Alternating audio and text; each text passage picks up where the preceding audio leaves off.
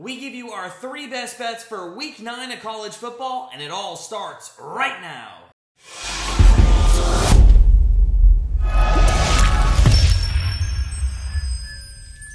What's up, Grandstand Bettors family? It's Matt from GrandstandBettors.com, and we are back with our college football plays for week number 9. We'll get to those in just a moment, but first, make sure you go ahead and hit that subscribe button for all our free picks, predictions, and contests throughout the entire season. And while you're at it, smash that like button for another fun-filled Saturday of top 25 matchups. I know we are, so without further ado, let's dive in to this week's matchup and start with a big one in the 12 p.m. Eastern time slot, and that is number 2 Ohio State taking on number 13 Penn State. Now, Ohio State favored by 14.5 points at the moment, over-under set at 60.5.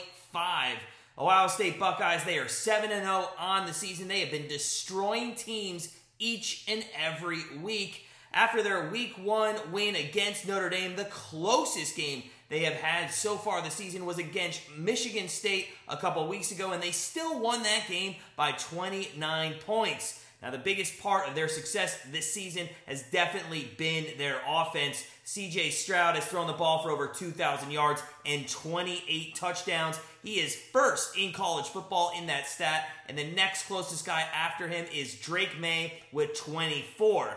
With his wide receivers, it has been virtually impossible for defenses to stop this passing attack, and it's even harder to stop this offense as a whole if you factor in the Buckeyes' rushing attack. Behind Williams and Henderson, they have put up 204 rushing yards per game and averaged 6.5 rushing yards per carry. Together, this offense has put up 49.6 points per game, which makes it hard enough for opposing teams to beat them. But to be fair to them, they also have a great defense as well. Behind a very solid secondary, this defense only given up 239 yards per game, which is second in college football, and they're only giving up 14.9 points per game. An even more impressive stat is they're only giving up 4 yards per play. Now, on the other side of the field, the Penn State Nittany Lions, they're 6-1 on the season, with their only loss coming against Michigan. They actually led that game 14-13, but were outscored 25-3 in the second half. Although you have put up solid numbers, Penn State, the offense and defense production is still nowhere near what Ohio State puts up. Through 7 games, quarterback Sean Clifford has only thrown for 1,400 yards and 13 touchdowns. Now, they do have a great pair of wideouts in Parker Washington and Mitchell Tinsley, but after that, there's a serious drop-off to their next best wide receiver. The even bigger area of concern for Penn State is their defense. They're ranked 62nd overall, 79th in pass defense, and 62nd in run defense. Although they have been great in the red zone and made some big stops this season, they're giving up a ton of yardage between the 20s. Hopefully they watched film of Michigan beating Ohio State last year, because the key to beating that team is getting pressure on Stroud. Unfortunately, they have failed to do so against other teams this season. They have only 15 sacks on the year, and unless they can generate a pass rush, it's going to be a long game for them. So, what is our best bet in this Big Ten matchup in the big noon kickoff game?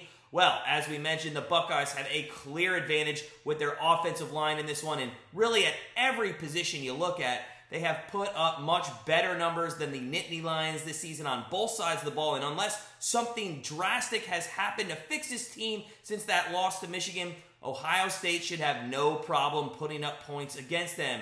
So, as much as it kills us as Notre Dame fans to say this, with our first best bet of Saturday, we are going to take the Ohio State Buckeyes minus 14.5 points over Penn State. Now, the next matchup we're going to look at is number 9, Oklahoma State versus number 22, Kansas State, in that 3:30 Eastern time slot. Kansas State, 1.5 point favorites at the moment, over-under set at 55.5. Now, Oklahoma State comes into this matchup ranked 9th in the country after a thrilling win over Texas last week on the road. Once again, their offense has saved them because their defense has not been good this season. They have allowed 28.7 points per game and they have given up 300-plus yards per game through the air, which has led them to giving up 5.8 points per play. Now, their run defense has not helped them out either. They're giving up 146 yards on the ground per game and 448 rushing yards in the last 2 games alone. Somehow, this team has managed to win 6 games this year, and the only reason they're sitting at 6-1 right now is because of their offense. Spencer Sanders has put up some very good numbers this season with 2,000 passing yards and 15 touchdowns to go along with 353 rushing yards and 8 rushing touchdowns. 5 different receivers on this team have over 200 receiving yards. 3 of them have over 3 touchdown catches, and all of them are averaging over 10 yards per catch. Now, the weaker part of the offense has been their running back, is Dominic Richardson, only averaging 3.7 yards per carry, but Sanders' ability to run the ball has helped fill that hole. They're still putting up 153 rushing yards per game, which is pretty high considering how much they pass the ball. And on the other side of the field, they're going to have to take on a Kansas State team that comes into this matchup 5-2, having their second loss of the season last week against TCU. One thing we took from that game is that Kansas State should seriously consider starting Will Howard over Adrian Martinez because of his passing ability. Martinez might actually be sidelined for this game anyway, but his backup, Will Howard, led their offense on a touchdown drive in his first drive of the season, and he ended the day 13-20 for 225 and 2 TDs. Kansas State has also looked very good running the football with Deuce Vaughn, who has 744 yards on the ground this season, but has only accounted for really 4 rushing touchdowns, so that's not good. But their offense has not lit up the scoreboard as much as Oklahoma State has, but they still have over 400 yards per game on offense, and with the way their defense has been playing this season, they can compete with anybody really in college football. They're only giving up 19.7 points per game, and the secondary has held this defense together, only giving up 230 passing yards per game. Oklahoma State relies heavily on their passing attack to move the football down the field, so they're going to need Kansas State another big day out of that secondary. So what is our best bet for this Big 12 matchup in the 3:30 Eastern time slot? Well, now statistically, Kansas State has one of the best defenses the Cowboys will have to face this season, but apart from that, we're not buying into that. Oklahoma State has too many weapons for them to account for, and Kansas State has already given up 28 or more points to Oklahoma, Texas Tech, and TCU on the season. On the other side of the ball, the Cowboys' defense has been atrocious, and with or without Adrian Martinez playing, Kansas State has showed us they can still put up points with a Will Howard at quarterback. We think the books are putting a little too much faith in Kansas State's defense, so with our second best bet of Week 9 in college football, we're going to take Oklahoma State, Kansas State over 55.5 points. Now, before we get into our third best bet of Week 9, just a reminder that if you do want our full card of college football, head on over to grandstandbettors.com and become part of our family. As we mentioned, the link's below in the description. Join us today. We look forward to you being a part of our community real soon. But as we mentioned, we have one more bet in prime time, and that's between the number 19 Kentucky Wildcats taking on the number 3 Tennessee Volunteers. Volunteers 11.5-point favorites here. The over-under set at 61.5.